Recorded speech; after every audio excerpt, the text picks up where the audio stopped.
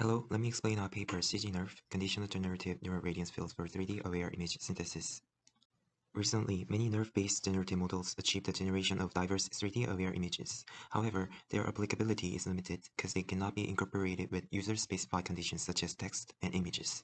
In this paper, we propose a novel approach called the Conditional Generative Neural Radiance Fields, which generates multi-view images that reflect multimodal input conditions. To accomplish our goal, which is to synthesize view-consistent and diverse images by reflecting the characteristics of multimodal conditions, we designed a model that can generate diverse images with different fine details, sharing the coarse characteristics of condition inputs. As an input, the global feature factor extracted from the input condition is fed to the network along with the noise codes, randomly sampled from a Gaussian distribution.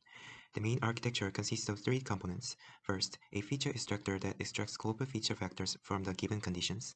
Second, a generator network that creates an image by reflecting the conditions. And finally, a discriminator network that distinguishes real images from fake images based on the condition input and that predicts the camera poses of fake images for the PD loss.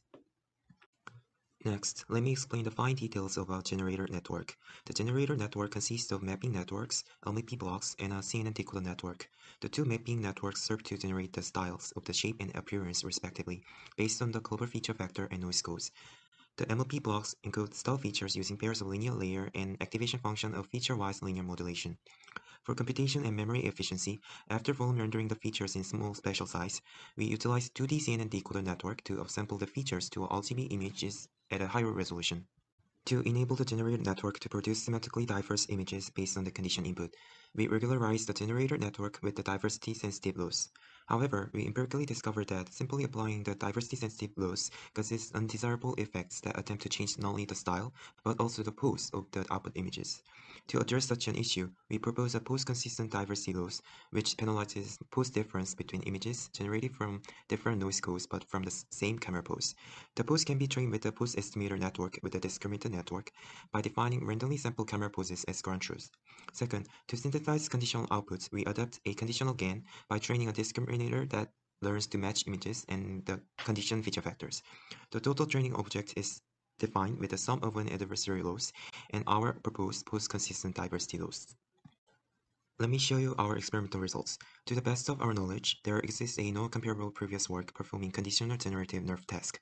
Hence, we perform quantitative and qualitative comparison of a model with existing NeRF-based generative models to demonstrate the competitive performance of our proposed method. As you can see in the figure, our method shows competitive visual quality on cell A dataset. You can also refer to our experimental results on different dataset in our paper. To evaluate our approach quantitatively, we measure three metrics: the FID, precision, and recall. As reported in table, our method guarantees the most reliable performance compared to the previous methods. This is the qualitative results with various condition input types. For each condition type, the average output image generated with zero-value noise codes is visualized in the second column, and from the next column, we visualize output images generated from 5 different shape noise codes in the first row, and 5 different appearance noise codes in the second row.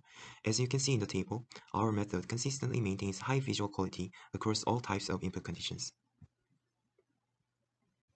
As a conclusion, we propose a unified architecture to generate diverse and photorealistic 3D-aware images by reflecting the multimodal condition inputs and effectively disentangling the shape and appearance from the input conditions. Also, we propose the pose-consistent diversity loss to produce various images while maintaining the view consistency. This is the end of our presentation. Thank you for listening.